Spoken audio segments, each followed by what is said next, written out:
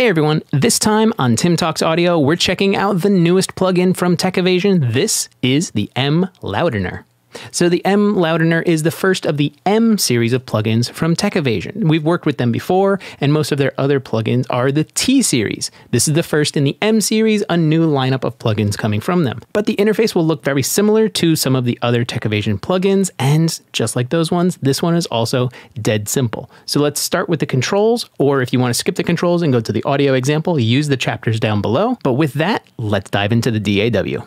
Okay, so here it is. This is the M-Loudener. I've already kind of messed with this. This isn't the default way that it shows up. I've just was playing around before I started recording. And what we're going to do today is just do some like really fast pseudo mastering. This is pretty good to kind of just make something loudener. Yeah, let's go with that. And you can do it really easy. Let's start off with all the controls like we usually do. So it's very apparent. It is one knob right in the center. This is the sound effect. This is the main control, how much of this effect you're putting onto the source signal. This goes all the way down to 0% and all the way up to 100%. And you can kind of just blend in between or have more or less of this effect applied to the sound. It's not really like a wet dry blend, which is up in the top right. There's a mix control here, so you can do a wet dry blend. It's how much processing you're doing to your source signal. On the top left, you have the quality. This is also known as oversampling. It's the same thing. Standard, no oversampling, good 2 times. Great, I think is 4 times. I'll have to check the manual, but you can see there's oversampling built in. I just went to Ultra because we're doing like a pseudo mastering style setup right now. Input meter on the left-hand side, output meter on the right-hand side. And where it says -infinity, you'll see these actually change as we affect everything. The input will stay the same, but the output will either be louder or softer depending on what you're doing within the plugin. Underneath that, you have the softener button, and you also have the smoother button. These two things, even though they may look and sound by, the words used to describe them, they are different effects. They will make the effect that Loudener is doing on your source signal more subtle or more gentle. It'll be an easier way in and out, but the timings and the characteristics of softener versus smoother are different. But you can use them together because they're just toggles. You can turn both of these on for a doubling of that gentle subtle effect, because now you have these 2 different processes happening and they're working in conjunction. On the bottom left, you have drive. You can add in some saturation to your signal through this plugin as well, but be careful with this because it does get to distortion at some point. But if you're very gentle with it, it's just some subtle saturation and it's very nice. And then you have an output control on the right-hand side where you can make up any gain or too much loudness, stuff like that. Down here in the center, mid side, you can do some rebalancing if you're doing something like a master. So maybe there's too much side information. You can kind of lean a little bit heavier toward the mid, or you want it a little bit wider, push towards the sides and pull some of that mid information out to kind of rebalance the sides versus the mid. And that's it. Just like with other Techivation plugins, built-in bypass on top, A and B sides, copy A to B, that's cool. And then the sandwich button to get you into your presets, save a preset, change the GUI size, etc., etc. Really easy, really simple. Now let's get into our example. This is a song that I mixed for the band called The 39. This is called Behind the Sun. I'll put a link to the song down in the description. If you want to check out this in full, please go support these guys. They are growing, they're doing awesome, and I can't wait to work with them again. They've allowed me to use this song for our example today. And what I'm going to do is I'm just going to kind of reset everything right back to default.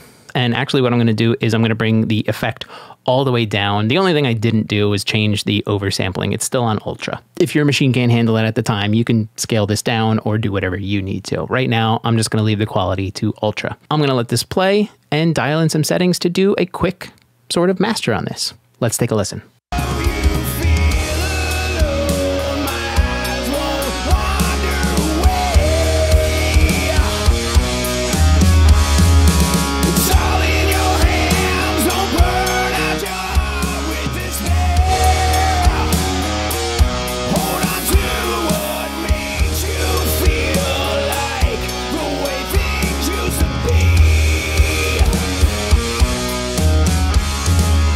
When you grow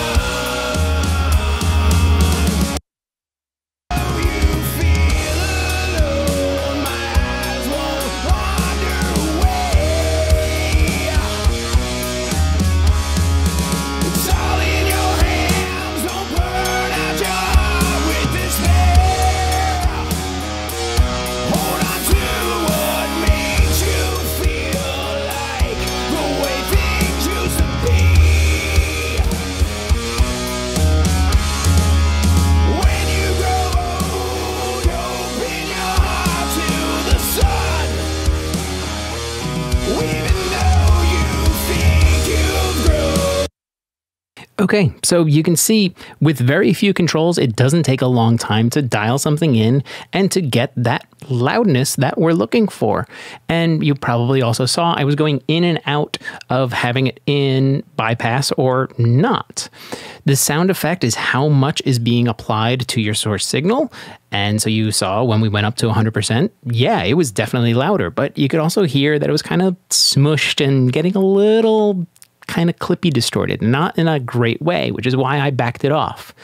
For this song itself, softener and smoother didn't work for me, but you saw in the examples, we turned them both on and you could hear what they were doing. They're definitely softening and smoothing things out. When we combine them, for me, it just felt kind of choked out. Sure, I probably could have brought the output up and made up for some of that, but for what was going on in this song, these weren't doing it for me. But what was doing it for me is this drive, just having a little bit more saturation. I only added 2 dB.